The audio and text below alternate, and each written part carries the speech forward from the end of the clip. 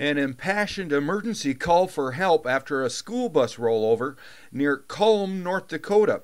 Kulm is 40 miles south and a bit west of Jamestown. Here's that emergency call as it came in at 5:49 p.m. Thursday. Is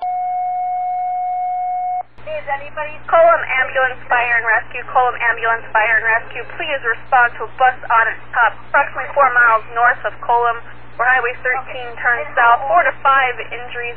Knowledge page of State Radio, 1750. The Highway Patrol says the bus driver, 46-year-old Kevin Strobel of Kulm, was westbound on Highway 13 when it entered a curve to go southbound toward Kulm. The wheels of the bus lost traction on the slushy road, causing the driver to lose control. The bus entered the east ditch where it rolled over. The bus came to rest on its roof.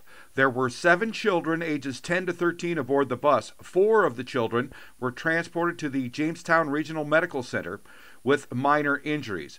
The other 3 children went home with their families, and again, the bus driver was not injured. The crash remains under investigation. I'm Neil Carlson reporting for iNews.TV.